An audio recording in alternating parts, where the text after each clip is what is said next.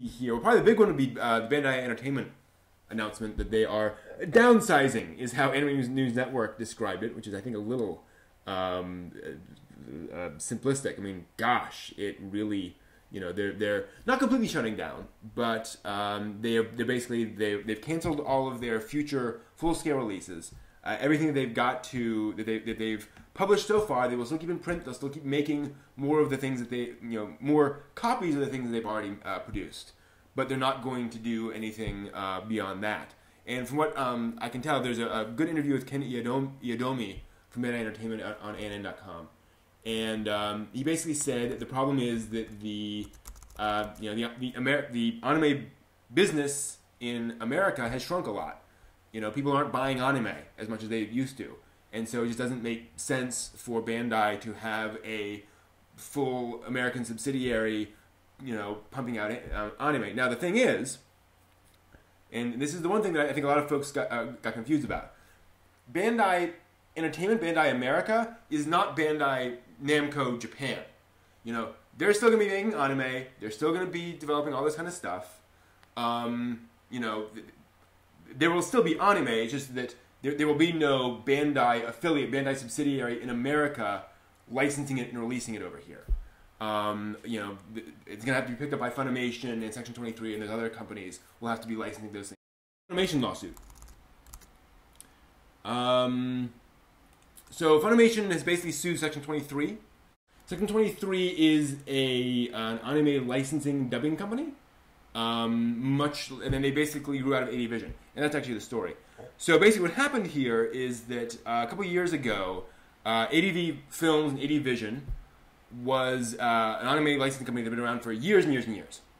And suddenly, one day, they just dropped off the face of the earth, and you know, most of the employees started itself back up as this company called Section 23 with other subsidiaries and so forth. And there was speculation at the time that, Seraphim Studios and other things like that are all part of that. And there was speculation at the time that they were reorganizing because of leadership roles, and certain people had control of the company, and this is a way they could kind of oust people.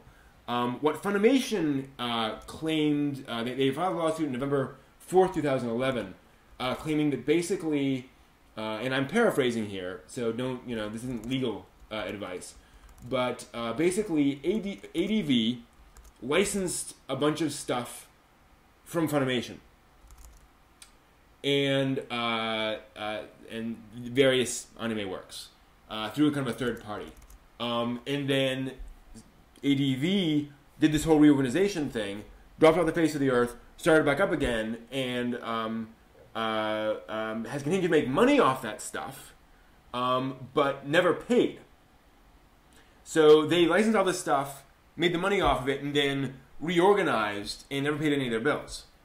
And Section 23's folks are now claiming that, well, those licenses were made by a different company. They're made by ADV. We're not ADV. So, yeah. And ADV is basically saying, or Funimation is basically saying, you know, this needs to go to court. The statute of limitations did technically did expire. The thing about statute of limitations, though, is that, you know, these things often take a while to work their way to court. So sometimes, you know, there's precedent to saying, okay, you know, we spent the past 18 months going back and forth. You know, we learned about this at this point. Then we spent the past 18 months going back and forth with them trying to work out a deal. They said they would do a deal. They didn't. You know, and we went back and forth, and now finally we've had to say, okay, we have to go to trial. Again, I'm not saying that happened. But that's one of the reasons why it can take, you know, a year or two or more than that to continue on. So that's one of the things, is that is what all that means. And basically, looks like Funimation wants to go to court. They're not going to try to settle this. They want to actually show this in the court. So that's actually kind of interesting. Ona is going to be delayed for 2 weeks. The last episode was going to be come out on in late January, and that's going to come out on February 8th. But the nice thing is that the creators said, to make it up to our fans, we're going to hold a special event. And we'll bring out some of the folks involved in the anime. We'll do a special screening. and you can kind of come out and watch it with folks from the anime, which is awful nice of them. It's interesting. We now have some details about Kyoto Animation's next series called Hyoka, which is going to be a mystery series about a boy named Hotaro, who's kind of passive, but is ordered to get into a classic literary club at his high school, and gets involved with the other characters there, and there's a mystery, and so forth and so on. What's interesting is that it's got it's being written and directed by the writer and director, respectively, of Full Metal Panic. Two guys who are very close, actually, worked together quite a few times. So Shoji Gato, the writer of Full Metal Panic, who also did some bits of Lucky Star, and Haruhi will be writing, and Yasuhiro Takamoto, who not only did Full Metal Panic, also directed a little film you may have heard called The Disappearance of Haruhi Suzumiya. Yeah. So he'll be directing, and Kohei Tanaka will be doing the music. He's been doing anime music for decades, a very well-respected guy. He did the music for 8th MS Team, Gundam 8th MS Team, if you're familiar with that one. He's done the music for One Piece, Sakura Wars, Sakura Tyson. What else on here? Gao Gaigar, King of Braves. Dirty Pair. Gosh. All sorts of different anime series. Oh My Goddess. Very cool. So that's a pretty all-star cast, at least for those main. Yes, Ryukishi 07, the creator of Higurashi When They Cry, has announced he's going to be working on a new story. And I don't think he's got a title yet.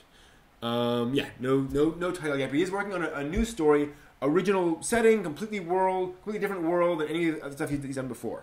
So it'll be interesting to see where that goes in terms of how he does a completely original setting. And here's some fairly large news. Fox announced, this is pretty awesome, as in Fox, the TV channel, has announced they're going to do a Saturday night, late night animation block starting in January of next year, which will be 2013, I believe.